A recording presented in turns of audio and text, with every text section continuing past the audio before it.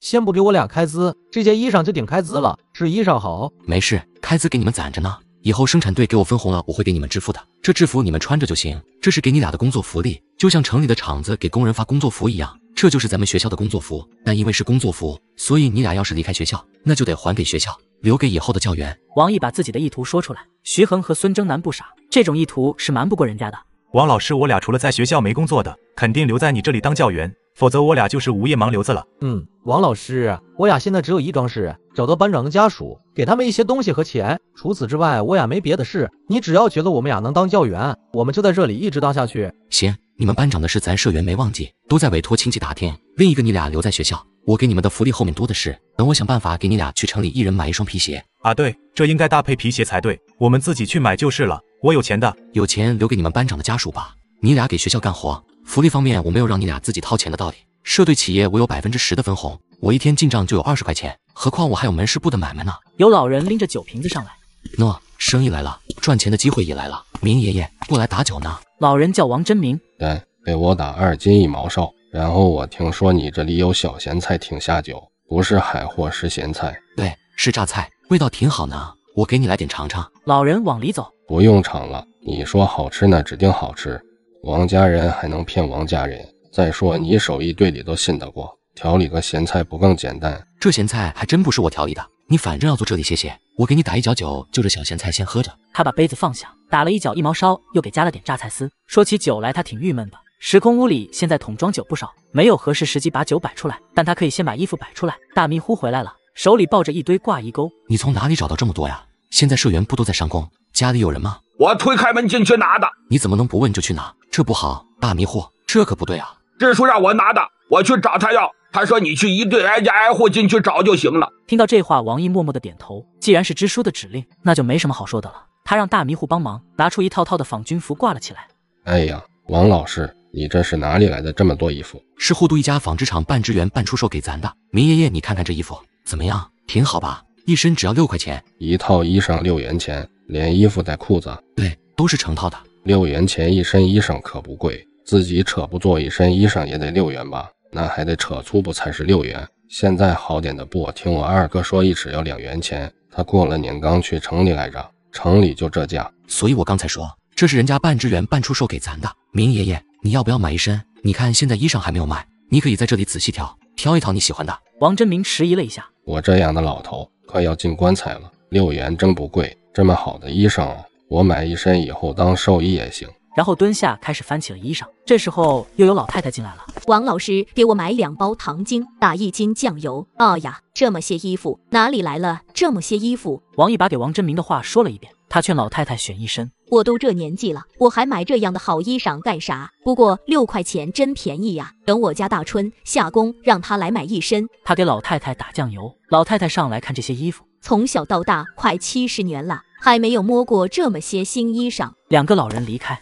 消息便传出去了。很快，闲着没事干的老人老太太纷纷来看。王毅索性喊了徐恒一声：“大炮，你找根绳子在外面选2棵树拉一条晾衣绳，我把衣服都带出去。”徐恒过来给他敬礼。是，王老师。他故意让人看看自己的制服。徐老师，你穿的这是什么？这就是你们的军装？现在还有这样子的军装了？哪能呢？我前面穿的是军装，这是我们学校老师的工作服，没见过吧？行了，你别嘚瑟了，赶紧去忙活，待会下工社员们过来，我这里买卖肯定很忙。果然，随着下工的广播响起，门市部里卖便宜仿3片红的消息一下子在全队传开了，迅速人声鼎沸。王老师，这些衣服都是一套6块钱吗？是的。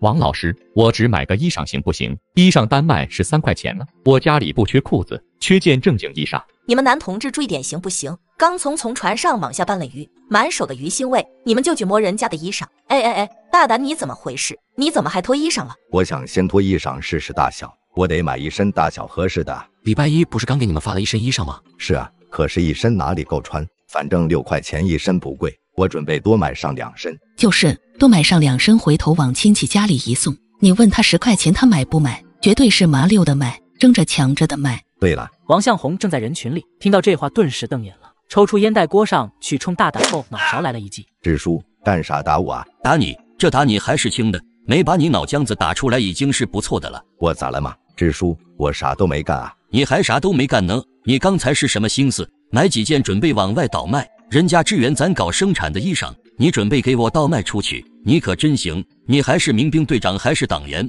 你就这么个觉悟？不是，支书，我那是开玩笑。王老师，这衣裳一人就能买1件，不准多买。我跟你们说，买了不准给我倒卖出去，就老老实实的自己穿，不穿的别买了。6块钱一身的衣裳，还是仿3片红。那王老师你给我留着啊，留10件，我要买10件。人群纷纷看向他。怎么了？大家伙怎么都看我呀？支书刚下了命令，一人只能买1身衣裳，不准多买，不准拿衣裳去外面倒卖。这样啊，没事，我家人口多，我家现在就有9口子人。那你也不能买10件。我和我男人准备再要1个孩子，这样不就是10个？你可行了吧？你家多少个娃了？还要我跟你们都说，现在计划生育工作是国家重点工作。上次我去公社开会，公社已经点名批评咱生产队了。那个就按照支书的安排，一人只能买1件。这衣服是人家支援咱干工作的，大家有需要就买，没有需要别买。如果大家买了去卖给别人，我跟你们说，这可就是投机倒把行为了。一句投机倒把社员们给震慑住了。